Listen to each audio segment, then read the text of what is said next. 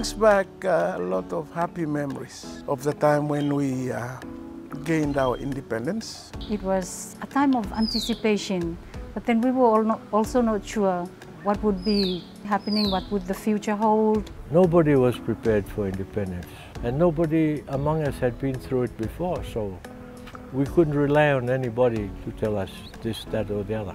I was 18 then, and we were at the zenith of our youth. Thinking back then, at a very young age then, and looking towards the future, there were so many hopes that we have for the country. We were very proud of ourselves on that day and full of great expectations. And we assumed that everybody would be good people, do the right thing. You know, we were all very idealistic. So I was one of the protocol officers that was picked, and there were 8 of us.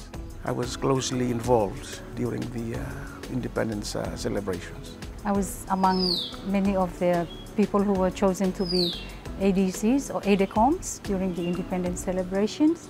We were responsible for the international guests, so we were privileged to be a part of that. And the whole mood of the occasion of that day was festivity and celebrations and joy. Our dress was the colors of the Solomon flag, and it was quite an exciting thing to be wearing the Solomon flag on that day. This is a photo of our trainer, Colonel Hefford, who came specifically from England to train protocol officers. And that was myself in my lounge suit. It was the first time I wore a suit, actually, and shoes too.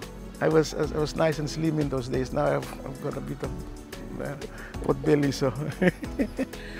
Yesterday's formal granting of independence by Britain was a beautifully stage-managed affair in front of several thousand spectators.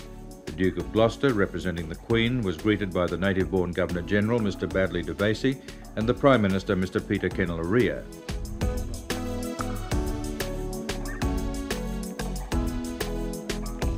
Today, one fella big day, Hemi come now.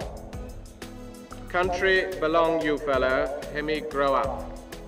I think it was a good speech, and I think having it in pidgin is a trend. I realize every time a representative of the British monarch visits Solomon Islands, they would use a pidgin in their speeches, so that was good. Although his pronunciation was a bit funny, we were happy that he was able to speak in pidgin. It's sort of like a connection between us. Yeah, so it's something that we appreciate. And Queen